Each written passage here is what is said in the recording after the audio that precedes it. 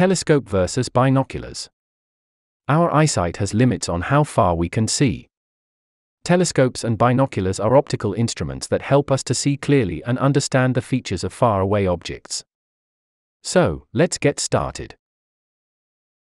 Number 1. Structure.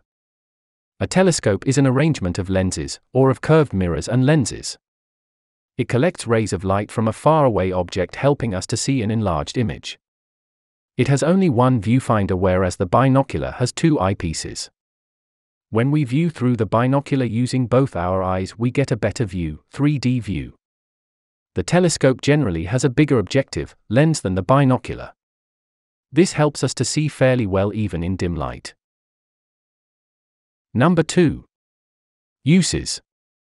The telescope is the main instrument used since ages in astronomy.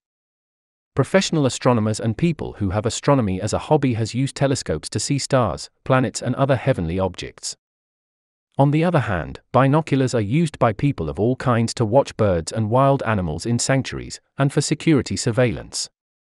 It is also very commonly used by tourists. Number 3. Technical features, specifications.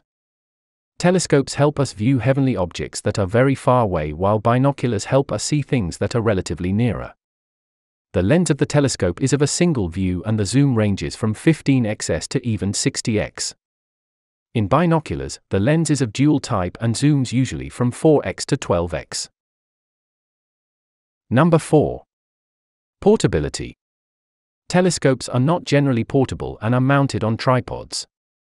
Huge telescopes have permanent supporting structures. Binoculars are very light, handy and convenient to carry around. Thanks for watching. Like and subscribe our channel.